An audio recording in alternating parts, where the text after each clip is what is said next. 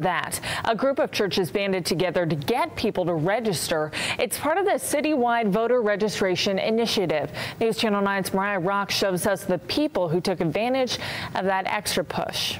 Several churches around Chattanooga held voter registration booths in different parts of town today. Each booth had people there to help members of the community register to vote. More than 8 churches across the city participated in this initiative to encourage people that have not yet registered to do so today. One man says it was his busy schedule that kept him from doing so. Now I'm coaching basketball at a middle school, so I really just never had the time. And Jones says doing this was very important to him. I'm concerned about the things that's going on in America.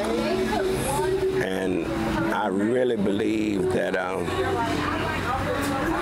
it was my duty and responsibility to vote. Reporting in Chattanooga, Mariah Rock.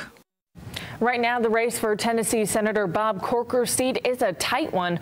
All polls show Democrat Phil Bredesen and Republican Marsha Blackburn are neck and neck. The Tennessee contest is key for Democrats who are hoping to overturn that 51-49 Republican Senate majority. Bredesen still needs Democratic enthusiasm at the polls and has enjoyed an advantage over Blackburn in polling among women.